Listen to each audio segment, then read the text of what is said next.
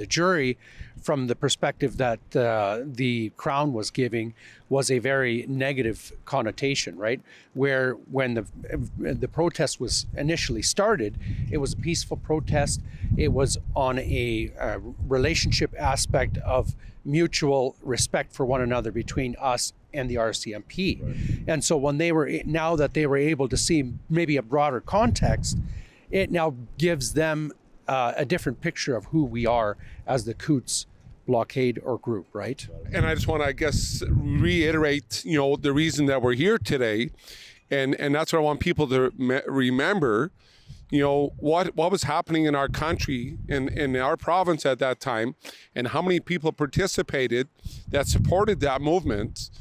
Don't lose sight of that, and remember that we need your support today yet as well. And so does Rebel News. Thank you guys all for your support, that's for sure.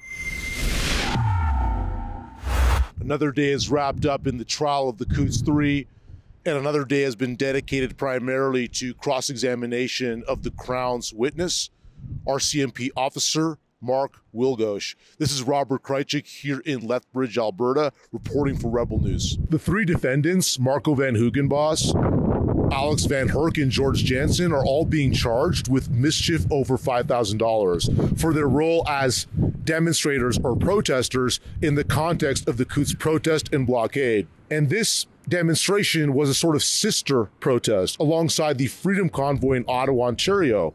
They occurred at the same time, and they both shared broad opposition politically, philosophically, ideologically against what I refer to as the COVID-19 enterprise. They oppose these mandates, lockdowns, edicts, and other sorts of orders issued by government and ancillary institutions, ostensibly in pursuit of public health. Mark Wielgosz's relevance to this trial is that he is an RCMP officer with over 20 years of experience, and during the Coutts demonstration, the Coutts blockade, he operated as a sort of RCMP liaison with the demonstrators, the protesters. Mark Wielgosz's testimony today continued this theme of what he observed to be a decentralized nature of the protest.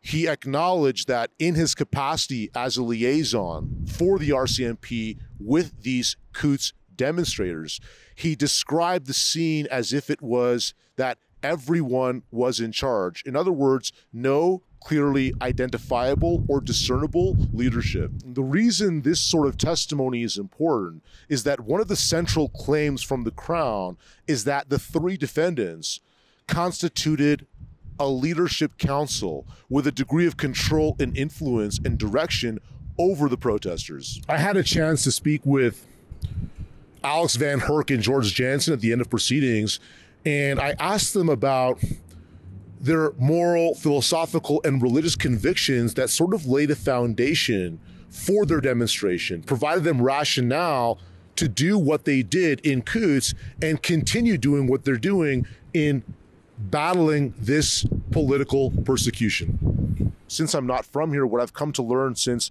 arriving in Lethbridge and getting to know you guys and some of the other protesters is that there's a pretty large Dutch ethnic cultural aspect to it. A lot of people have surnames that start with Van, and as you were telling me a moment ago, there's also a significant Mennonite aspect. A lot of Mennonites partaking in these demonstrations and sort of part of the freedom movement more broadly. Now, George, maybe you can remark on that. Tell our audience what role these religious or cultural ethnic aspects play in motivating you to do what you did and continue to.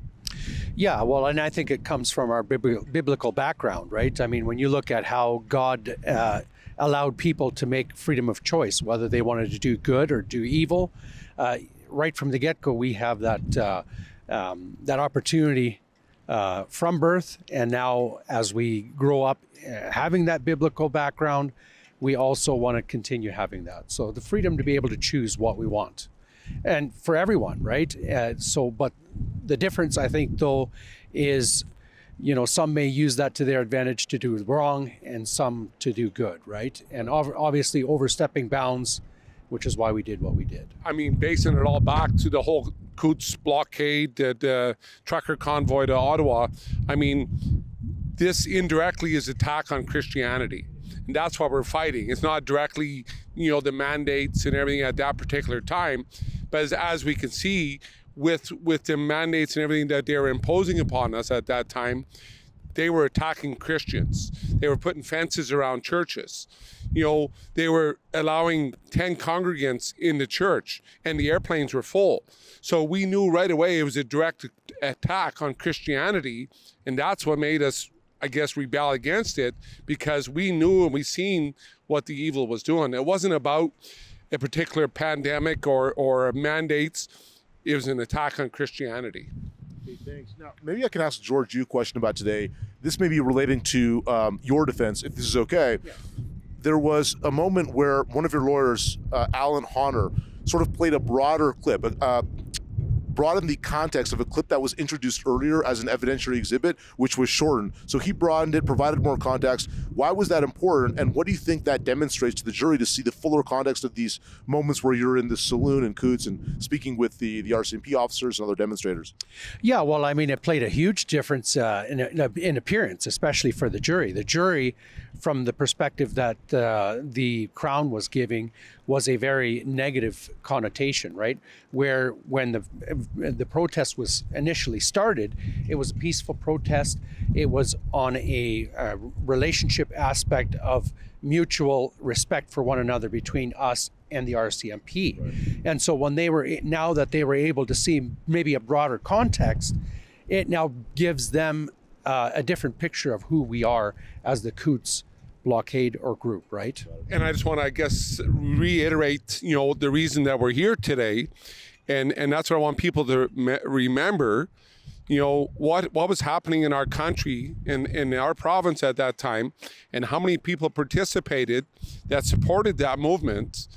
Don't lose sight of that, and remember that we need your support today yet as well, and so does Rebel News. Thank you guys all for your support, that's for sure. We're running 3 fundraising campaigns in relation to this trial. The first is to help crowdfund the legal defense costs for the defendants. And remember, lawyers are not cheap and they do not work for free. If you visit Coutts3.com, you can donate to help the defendants pay for their lawyers.